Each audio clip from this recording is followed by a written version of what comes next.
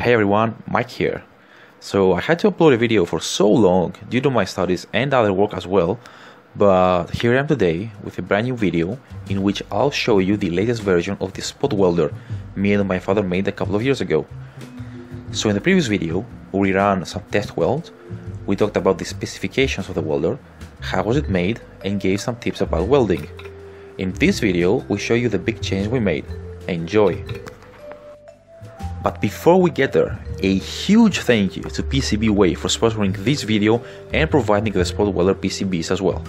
For just $5 you can order 10 prototype PCBs, easy and with a great quality.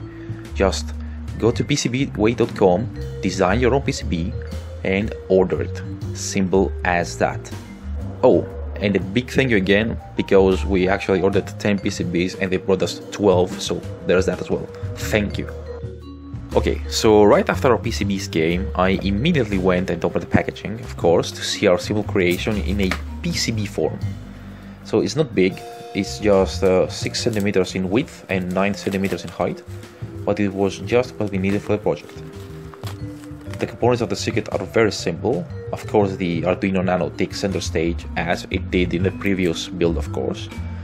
We replaced almost every button with a rotary encoder, and we used a 20x4 LCD, which is up from the 16x2 LCD we had on the previous welder, which gave us actually a lot of space to do what we wanted.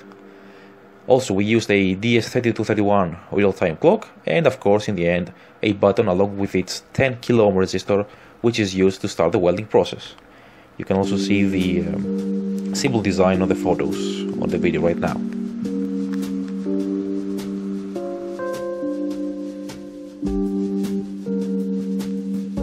So here's a new look of the welder. Some notable changes are that we made a new battery welding add-on, which uses pressurized air to work. We'll talk about that later. And of course, we moved the screen to a different place. Other than that, and some other spec changes of course, the design is the same as the previous one. Now we open the welder and we'll wait for the program to load. Of course, the program itself will be available on Hackster as always. Okay, so here we go. We have 4 lines used here on the screen. The first one indicates the pulse width. Then we can see the number of the pulses. The third line shows the delay between the pulses, of course, if we use 2 more pulses. And last but not least, we can see the current day and time. Also, here's how the circuit looks inside its enclosure. You can see it right here. So here are the only 2 buttons used in the process. So the green one is the weld button, which, well, as the name suggests, initiate the weld process. And the other one, as mentioned before, is the rotary encoder, which is the most important component of the spot welder and is actually used to set all values and all the pulses and delays. And talking about setting, in order to change the various options, we must first enter the options mode. So how do we enter the options mode? It's very simple. We must just push the encoder's button for 2 seconds. An exclamation point will appear in the top right corner of the LCD, and after those 2 seconds we will enter the options mode. So after that we will see an arrow blinking, and we can then choose what we want to change. We push the encoder again, and then we change that selected value. After we're done with that, to exit options mode, we push the encoder for 2 seconds again, and it's all done. Now, if you noticed, there's something called 1-2 pulse. When we select this, we actually have 2 pulses, but we can set each pulse's width individually. So this is useful in many cases when you want the first pulse to hit the metal and the second one to melt it, so the welding can be done better. At least that's our experience. So the pulses width can be set between 1 millisecond and 9,995 milliseconds. And of course, we can also set the delay between those 2 pulses, which we'll see right now. So the delay between pulses is pretty easy to set. We can choose a delay from 50 milliseconds to a delay of 500 milliseconds to use between the pulses. Plain and simple. Okay, now we'll try to weld this very small button battery using our new battery add-on, which we call the spider's teeth because of the shape it has. So it uses a pneumatic cylinder which takes air from our air compressor we have in the back, and it works on the 1.5 bar. So here we try to weld the button battery using the 1-2 pulse setting, with the first pulse being 10 milliseconds long and the second one being 20 milliseconds long. We set the values and then we'll go to weld the metal. As you can see, we must position the battery well, because as you can see, the teeth went down when we press the switch, and the battery needs to be in a good position, so it can be welded very good. Now we'll try again, and as you can see, the metal is welded, and we'll check the result right now. And as you can see, there are no dark spots or anything, which, you know, means that the pulse length is actually very good. And when we try to get the metal off, you'll see that the metal will rip like that. And of course, as you know, that means that it's a very good welding.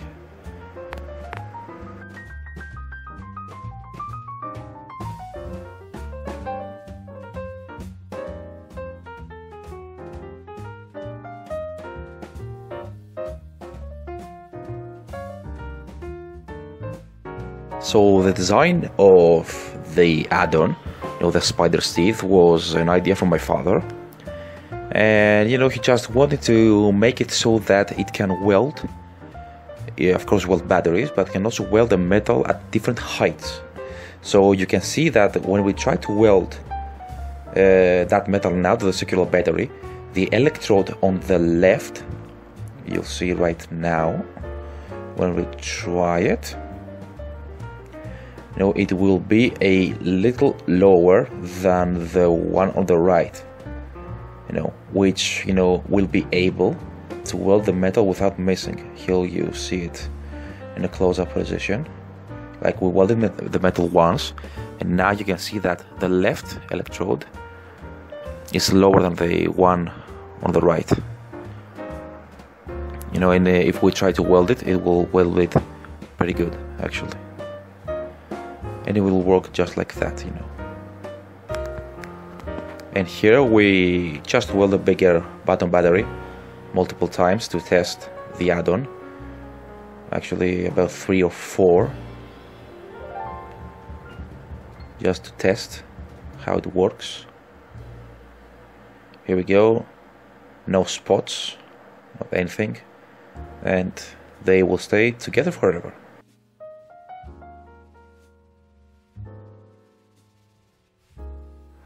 So to give you some specs about our build, the welder's theoretical power is at 6 kilowatts using 4 transformers of 1.5 kilowatts each. These are not microwave transformers, by the way, but they are taken from truck battery chargers. So here you can see the circuit in a prototype board. And here you can see our circuit in its final form, in its PCB form. And so, to continue, each transformer is to output 27 volts 60 amps with an input of the city power, which is 240 volts. So as usual, the secondary windings were removed and we added 2 spires of 35 square millimeter welding cable to each transformer. Now all transformers output 2.5 volts connecting in parallel, with their phase and neutral being the same across all 4 of them, otherwise it would be shorted. So now we will melt 2 metals, each being 1.6 millimeters thick, and as you can see now we are going to use 2 pulses, with the first one being 90 milliseconds long and the second one being 150 milliseconds long, with a 50 millisecond delay between the pulses.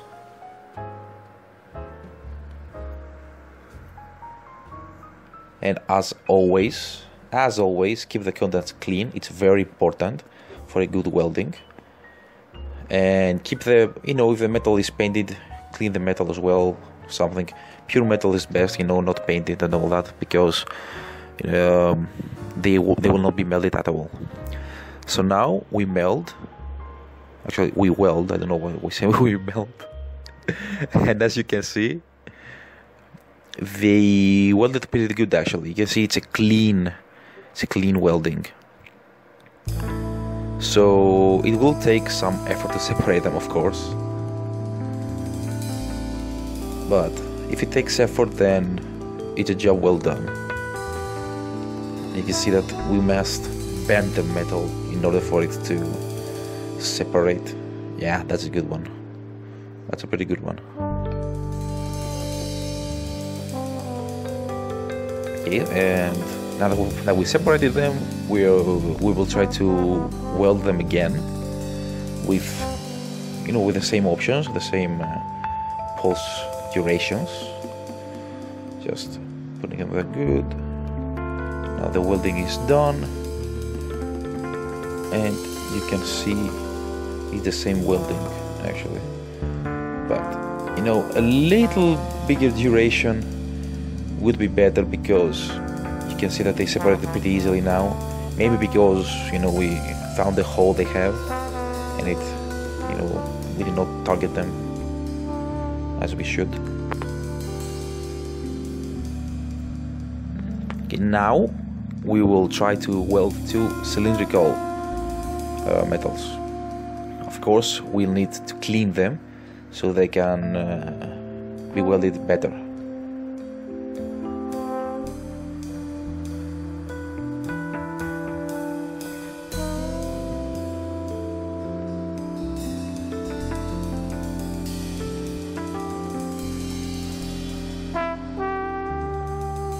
Make sure you clean them very well.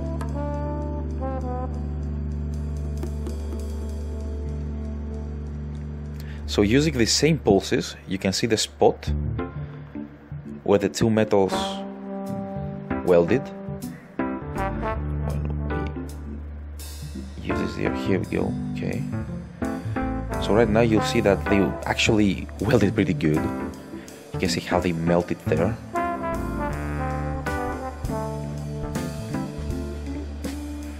And we'll separate them, because we did not like how it went. Actually, it could be made better. Oh, where did it go? Well, we lost one. Let's try again. We actually changed the pulses. We made the first one 110 milliseconds and the second one at 100 milliseconds, as before actually. And now we will try again. Maybe this will do the trick.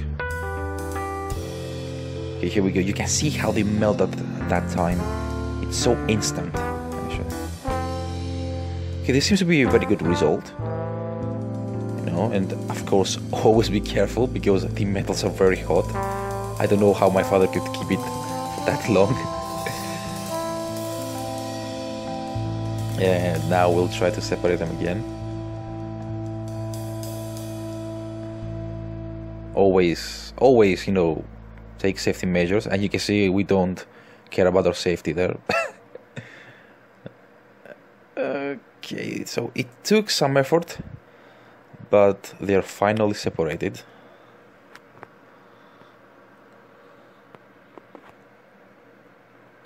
You can see the spots where they melted.